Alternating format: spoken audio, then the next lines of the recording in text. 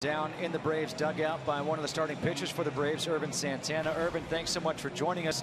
Here you are, your first year with the Braves. How has it been so far for the first couple of months? It was very good. Everything is very good. I mean, we have a lot of fun, a lot of young talent here.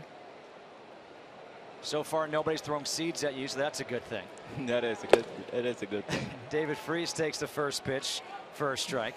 You're 5-3, a 4.09 ERA, but you spent some time, actually the bulk of your career, on the other side with the Angels. Last year with the Royals and now here in Atlanta. How has it been playing for 3 different teams in 3 different years?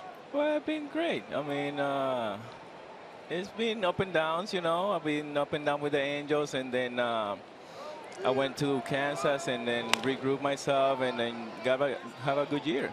So, and then just trying to do the same thing here. How do you like pitching in the National League and getting an opportunity to swing the bat? Well, it's a little bit different because you have to face the pitcher. You don't have to face the designated hitter. So it's a lot of fun. It's a lot of fun. How do you like hitting? Can you hit? Nah, a little bit. Either strike out or put the ball on play. 1 ball, 2 strikes here to David Freese, hitting .222 with 2 home runs and 15 RBIs on the year. The 1-2 from Floyd is outside. 2 balls and 2 strikes. Ervin, take us through that process of what it's like.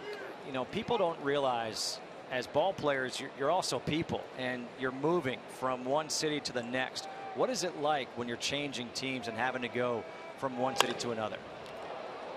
As Freese goes to right field, Hayward goes back and makes the play for the first time. Well, it's a long process, you know. It's a lot of moving going on. You know, I just have to be in contact with my agent to find a place to live for the whole season, and just in case you get traded during the season, it's a lot of work. When you're talking about the moving part, what about the relationship you have with your pitching coaches? And again, you know, it's Roger McDowell this year. You know, last year, 1 year in Kansas City, and then just previously with the Angels. I mean, it's a different coach every year. Well, I just trying to make it as easy as possible. You know, I just not trying to do too much. I just trying to make it simple. You know, just tell them what I work on. Just have a game plan with when I throw my bullpens and all that. So they very much simple. No balls, 1 strike here to Chris Sinetta, batting .254, 5 home runs and 18 RBIs on the year for the Angels. Swing and a miss. No balls and 2 strikes. Again, we are speaking with Ervin Santana, one of the starters for this Atlanta Braves rotation. On the year, 5-3, a 4.09 ERA. Spent 8 years with the Angels. 0-2 misses outside.